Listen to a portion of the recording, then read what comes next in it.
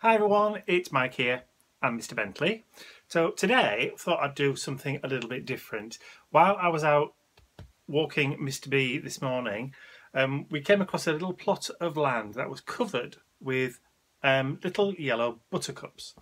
And I thought, I haven't attempted to paint buttercups. I've done daisies, I've done sunflowers, but I've never done buttercups.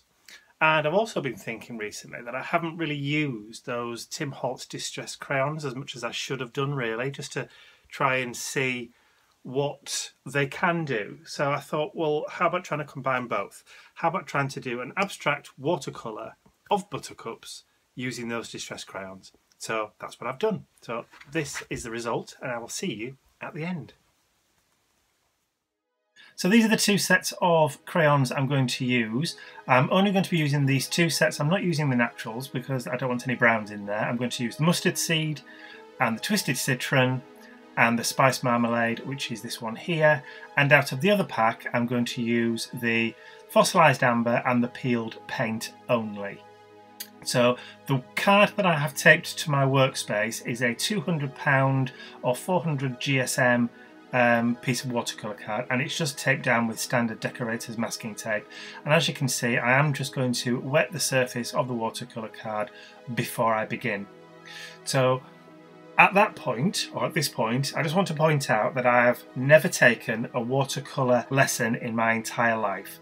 I've watched lots and lots of videos on YouTube on how to watercolour, and it's one of those things that you can't learn to do it unless you physically do it. And I really haven't had the time to be able to sit down and practice properly. So I'm not trained at all, and it'll probably show through this video. This is just purely an experimental abstract painting of buttercups. So, and it's an experiment to see whether or not the Tim Holtz Distress Crayons can be used for watercolouring. So, as I say, it's a trial and error experimental page by somebody who has no formal training in watercolouring whatsoever. So, for the rest of this video, there's not a lot more for me to say. So all I'm going to do is I'm going to put some music on, keep quiet, and just let you see what happens when somebody tries to use these Distress Crayons for watercolours. You make your own mind up as to whether or not they're an adequate medium for watercolouring.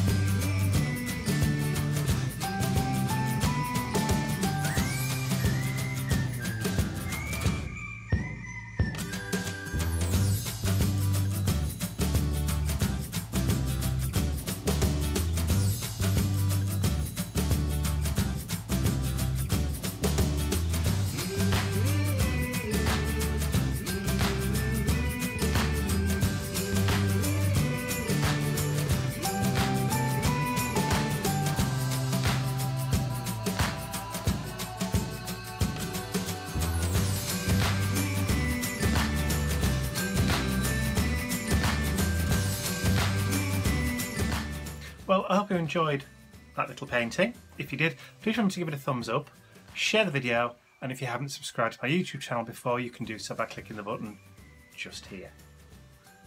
There. It's all from me and Mr. Bentley, who's now fast asleep. I will see you all again real soon. Bye for now.